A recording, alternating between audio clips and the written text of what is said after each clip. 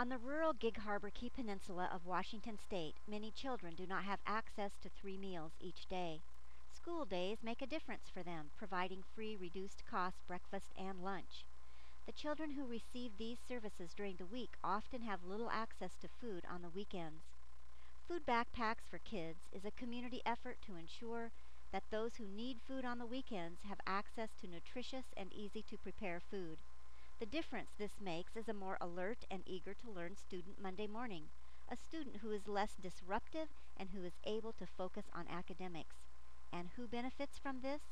Everyone in the classroom and the school. But the benefit doesn't stop there. A child who is well fed because of the generosity of neighbors looks to those neighbors with a sense of appreciation through the years. This child cares about you because you have cared about her, because someone cares enough to help during his family's tough time.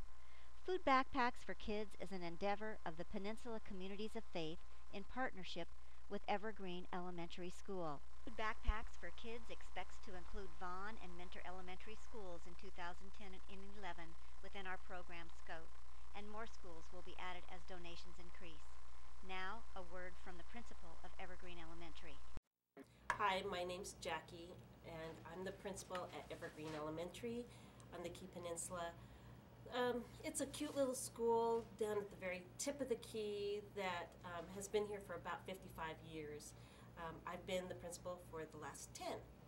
I've seen a huge change in the demographics since I became principal here. We started off with about 45% free and reduced lunch students, and now within the last couple of years, especially since the economic turn, we have gone from 55% qualifying for a free and reduced to the 73%, and seeing more and more families who are looking for that extra assistance that they may not get anywhere else. And so it's a good time for this program to get started. There are a lot of us who help out in the with the backpack program here at Evergreen.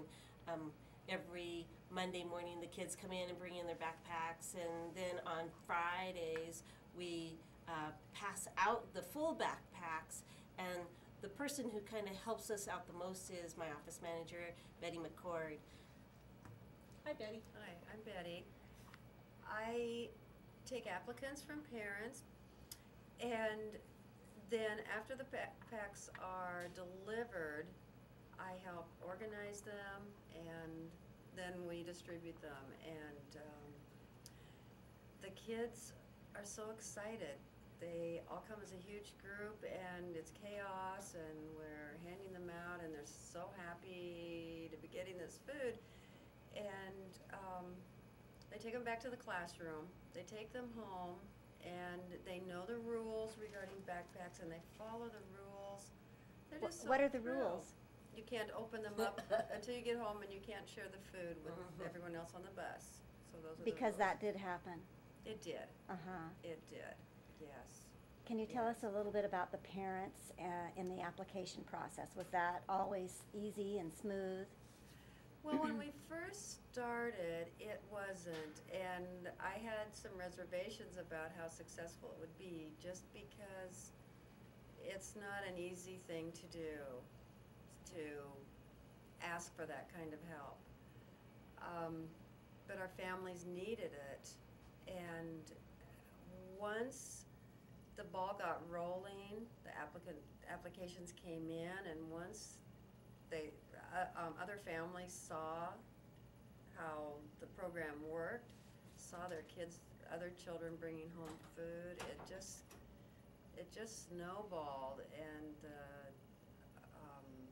it's amazing how many people have chosen to be a part of it. And we were so careful when we first started, because we didn't want this stigma of the backpack kids, you know? There's no stigma. No. All the kids wanted a backpack to take home.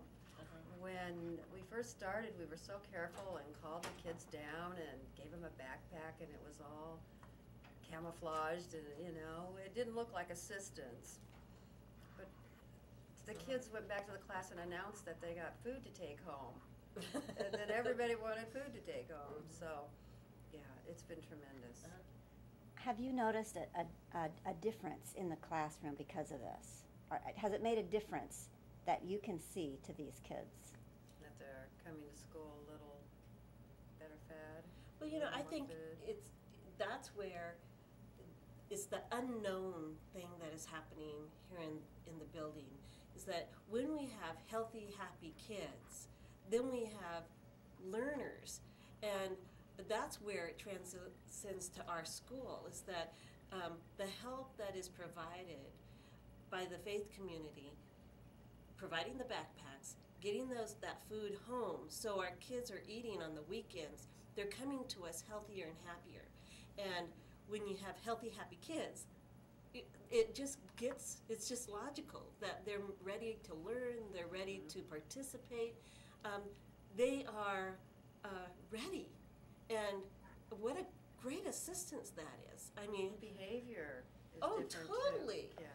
Yeah, you know, if you're full, you're not thinking about those basic needs, and what a blessing!